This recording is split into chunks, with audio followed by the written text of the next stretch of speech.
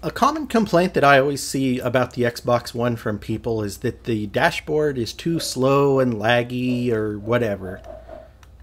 Unfortunately, mine's actually running fine right now, so I can't really showcase that. But if your dashboard is slow, the way you fix it is you press the guide button to bring up this, and then you push the menu button. That's the one on the right that looks like a hamburger.